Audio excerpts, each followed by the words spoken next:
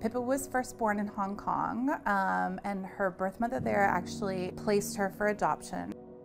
Unfortunately, Pippa's first adoptive mother did have some mental health issues, and some violence escalated in the home. She did eventually try and hurt Pippa quite badly. She did try and drown her. She was 22 months when she experienced that violence.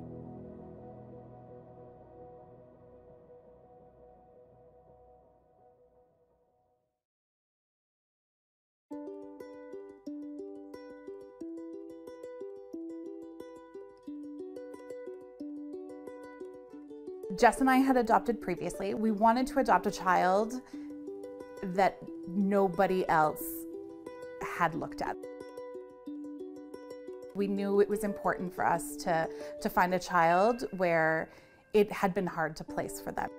When we met with their foster parents, it was Nikki that kind of facilitated the meeting, and she was so amazing at asking the right kinds of questions to them so that we could find out about the real Pippa and find out everything that isn't on paper. And you say, you know, it was love at first sight, and with Pippa it was just exactly that. We were in the house for probably 2 minutes and she had already climbed into Jessica's lap and was hugging her.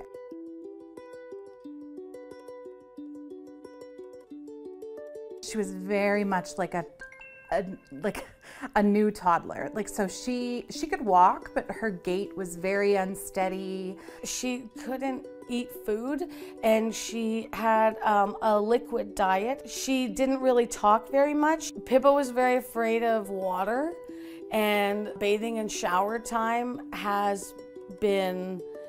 it was a challenge at the beginning. And it was a fear that you could see. Like, she would tense up. It was horrible, especially knowing where all that fear had come from.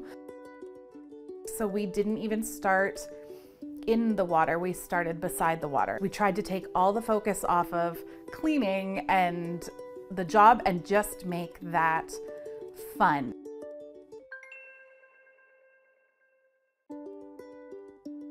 For all that it probably only took a couple of months. Like, she came home in June, and I think by August, we were at a cottage. She jumped off the dock for the first time, and we were just amazed.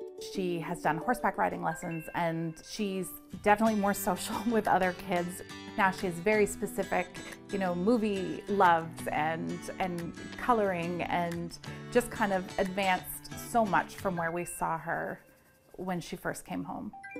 She'll feed our dogs and help put dishes away and, you know, help put laundry away and all of that. She likes to be needed. She is warm and sunshine, like she just beams, like she radiates happiness and love.